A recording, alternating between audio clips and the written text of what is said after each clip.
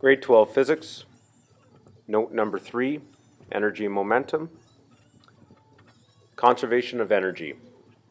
We're going to review some conservation of energy here, similar to what we did in a previous note, but also we're going to actually do a new conservation of energy problem that will involve springs. So here we're going to be using E equals E prime to show that energy is conserved in our problem, or E minus or plus work equals E prime to show that work is added or subtracted from the system. Our first example here, we're going to take a roller coaster. So let's say a roller coaster is 70 meters high. When one of the carts goes over the top, it starts out at 3 meters per second. It goes down that big hill, and using energy analysis, we're going to try and calculate the speed at the bottom of the hill. So let's draw a picture here to organize our thinking. The hill here is 70 meters. That cart's going over with 3 meters per second. We're going to calculate that velocity at the bottom.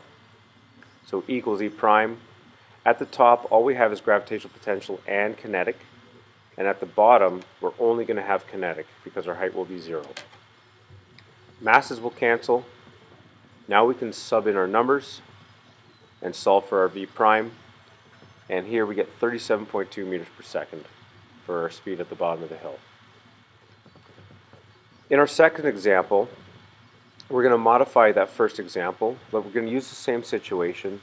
But let's say 2.3 times 10 to the 4 joules of energy is lost as that car goes down that ramp. So it could be lost due to friction on the ramp, or it could be lost due to wind resistance. Let's factor that into our calculation and find our new speed. Here we should expect, if we're losing energy, our final answer value should be less than what we got in A. Hopefully we get an answer less than 37.2 meters per second. So there's our diagram to organize our thinking. This is the formula we're going to use because we're losing a little bit of energy. We need to minus work. So again, gravitational potential and kinetic at the top, and we're only going to have kinetic at the bottom. Putting in our numbers, a mass of 260. We also subtract the work done. And finally here we can solve for our V prime. When you punch that into your calculator, we get a value of 34.7 meters per second, which is less than that first example.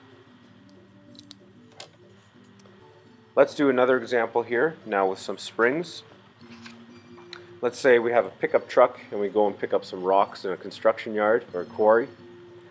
The rocks are going to be picked up and moved over top of the truck by a crane, and then they'll be let go from a distance of 6.5 meters above the box of the truck.